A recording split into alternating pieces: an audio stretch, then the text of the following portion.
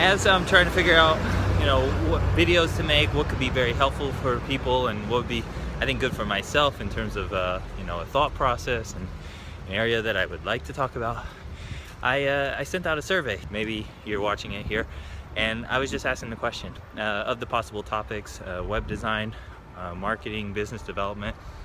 Which would be a good topic to talk about? And actually, a lot of people talked about business development. You do this when you're running into And is a beast. Alright, so I thought I could really talk about how I'm using the different social channels really quickly, just see if it sparks a conversation, and then take it from there. I like to run, seems like he likes to run, so we have an interest. We're going to take advantage of that and maybe start a good conversation.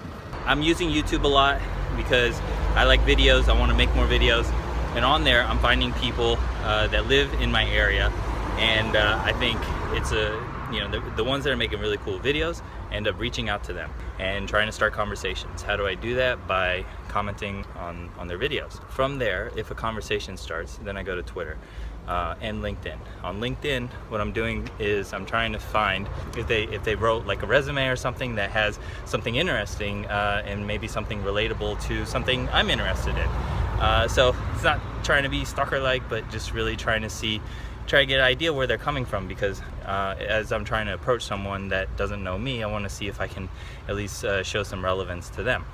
Alright, so then on Twitter, what I end up trying to do is, without knowing someone's email, you can reach out to them, you can talk to them, you can ask them questions, get involved in their current conversations that they have going on. And so by doing that a little bit over and over, you start popping up on their radar. They can only avoid you so much. Sometimes that turns into a possible meetup. For me, you know, what I'm trying to do is just trying to find, I'm really just trying to find things, see if there's a good fit, like a relationship.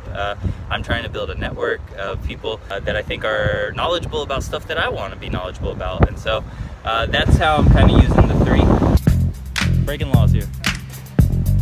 Your camera. Yeah.